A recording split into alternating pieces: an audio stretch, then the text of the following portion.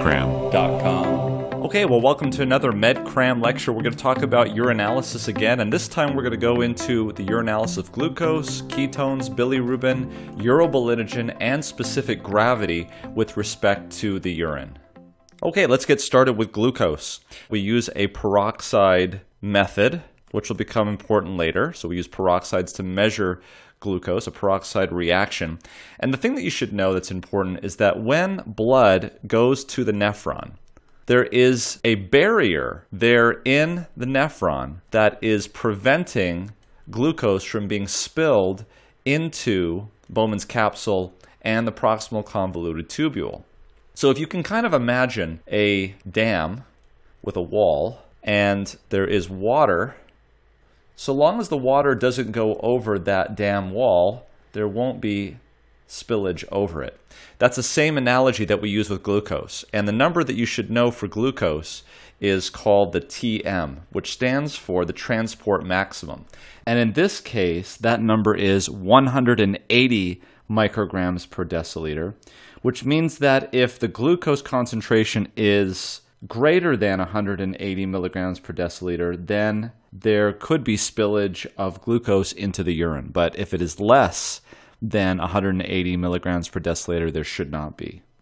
So you should know that there are SGLT2 inhibitors, and these are the medications for diabetes that end in flozin, like empagliflozin and dapagliflozin. These are medications that actually work by dumping glucose into the urine, and so it can cause glycosuria even though there is a normal or elevated blood glucose, but not above the 180 that we talked about. A positive urine glucose on these agents does not necessarily indicate hyperglycemia.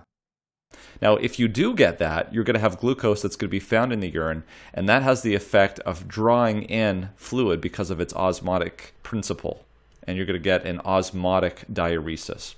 But we'll talk about that. So again, remember, peroxidase and also 180 milligrams per deciliter. Okay, so what you're going to see on a test, on a urine test, it's either going to be negative or it's going to be positive, and degrees of positivity. As we talked about before, there is a way to make this thing a false negative, and so you have to be careful of that. If the patient is taking high levels of vitamin C, that can make glucose, even though there is glucose in the urine, it could make it look negative. So there are things that can metabolize the vitamin C so you don't get those false negatives. Just so you're aware, in terms of positive, you could have a trace, you can have a 1+, a 2+, a 3+, and a 4+, and these generally are associated with approximately 100 milligrams per deciliter, 250, 500, 1,000, and up to 2,000 milligrams per deciliter in the urine. Okay, so you could get quite a bit of spillage of glucose in the urine. Okay, so what does this mean? You see a positive glucose going on. What does that mean? There's two possibilities using our analogy. Either you've got a bad wall. Okay, that means that the dam wall is not holding back the water and it's leaking out, or you've got spillover. Okay, so the bad wall is much more rare and the spillover is much more common. So let's talk about the bad wall first. This is sometimes known as Fanconi's syndrome. With Fanconi syndrome, you have a problem with reabsorption at the proximal convoluted tubule. So you also see dumping of phosphate. You'll also see dumping of uric acid. You'll also see dumping of bicarbonate. Now, if you remember, if you don't reabsorb bicarbonate well at the proximal convoluted tubule, this is known as a renal tubular acidosis type 2. Okay, and that gets into the pH. And then, of course, the other thing that you see that gets dumped are amino acids.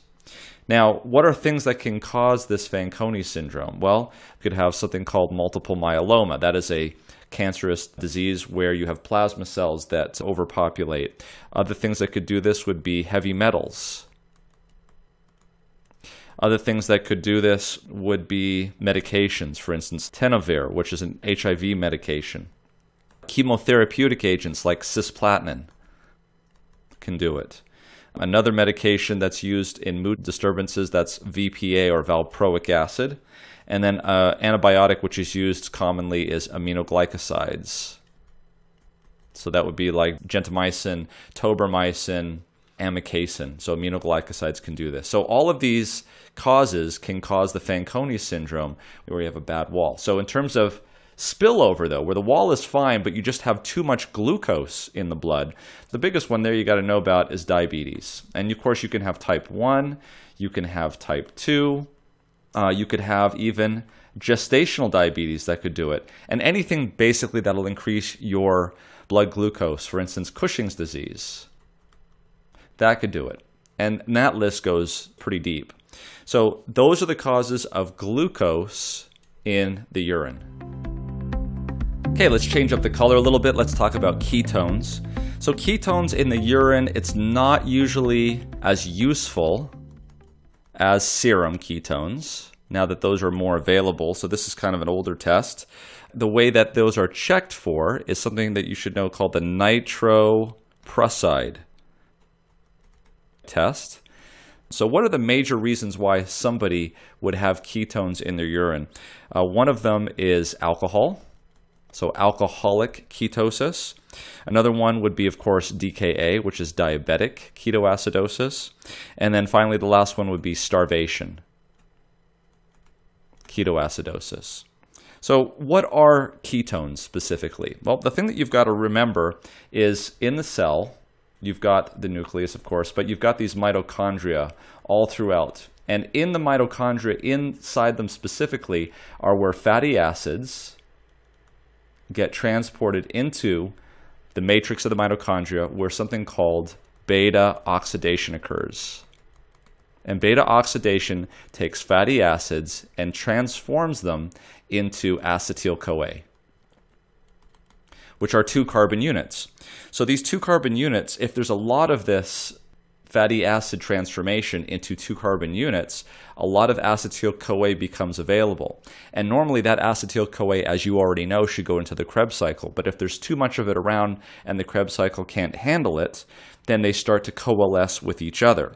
And so if you have this acetyl-CoA, which looks somewhat like this, and you bind these together, you're going to get things like acetoacetate and beta-hydroxybutyrate and acetone. If you have 2 of these, you're going to make 1 acetoacetate. And what does acetoacetate look like? It looks like this. And there's 1, 2, 3, 4 carbons. Now, acetoacetate can be converted and goes back and forth to beta-hydroxybutyrate to look like this. And as you can see here, we have a carbonyl group being reduced to a hydroxy group. And so because this is being reduced, something has to be oxidized, and that's where you take NADH and you oxidize it to NAD+. So you can get beta-hydroxybutyrate, you can get acetoacetate. Of course, what you can do is you could simply just chop off the CO2,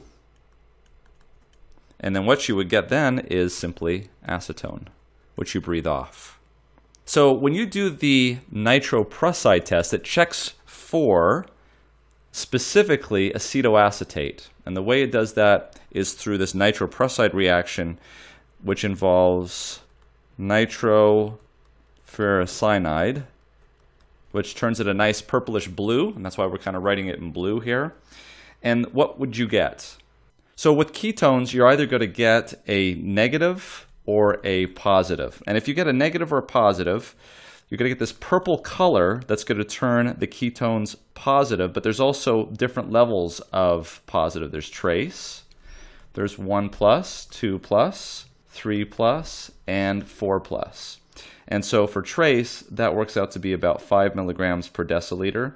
1+ is 15, 2+ is 40, 3+ is 80, and 4+ finally is about 160 or more. Thing here that you should know is that if ketones are positive, you really should be checking them in the serum.